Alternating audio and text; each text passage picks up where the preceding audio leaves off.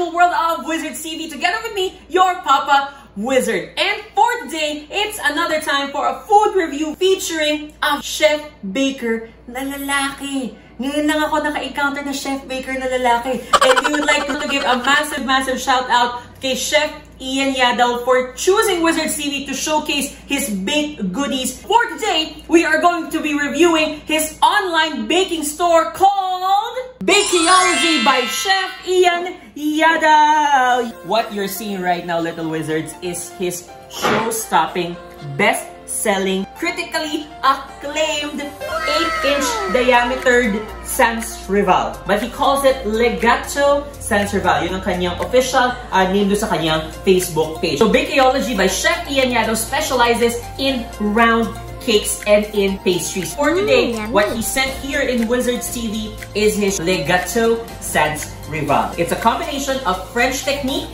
with a Filipino recipe. Again, maraming salamat po, Chef Ian Yadao, for choosing Wizards TV to showcase your baked goodies. Meanwhile, Bakeology by Chef Ian Yadao actually started back in March 17 of 2019. He ventured into the online business. Ang kanyang Facebook handle is right here. Meron din siyang Instagram handle we will be putting as well doon po sa ating description box below.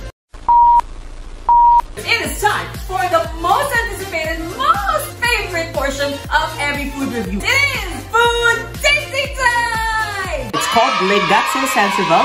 Gateau actually is French for cake. It refers to any pastry served in a cake form like what you see right here. Sansrival is also French, which means unrivaled. Ibig sabihin, walang kaparis. It's made up of 3 ingredients. Yung kanyang merengue, topped with buttercream that you're seeing right here sa ibabaw in rosette form. And of course, around it, forming the wall of the Sansrival, are cashews. The reason nilalagay nila is pistachio. So, yun po yung kanyang ingredients for the Sansrival.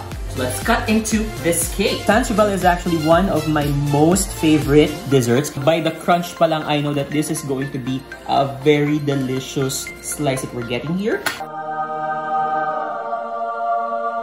Meron pong layers of meringue, layers of buttercream with the meringue together with cashew. Isn't that a perfect slice of Sansrival? And this is our first bite of Gateau Sansrival by Chef Ian Yadao of Bakeology. Here we go! I was not expecting that.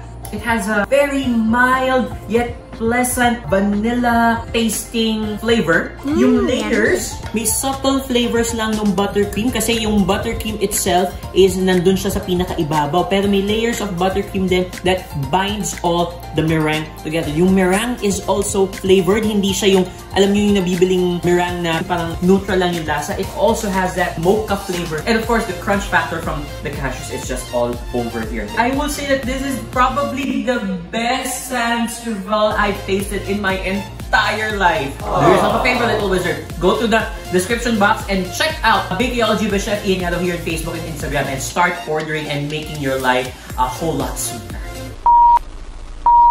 If my reaction was any indication, little wizards, of course, Bakeology by Chef Ian Yadao's Gateau Sansrival is gonna be officially Wizard certified! I hope this video helps all of you be aware of how good the Sansrival is. Again, maraming salamat po, Chef Ian Yadao, for choosing Wizards TV and for making my life complete with your Gateau Sansrival. And this has been your Papa Wizard, always reminding you to be magical and always stay fluffy! I will see you around. Bye-bye!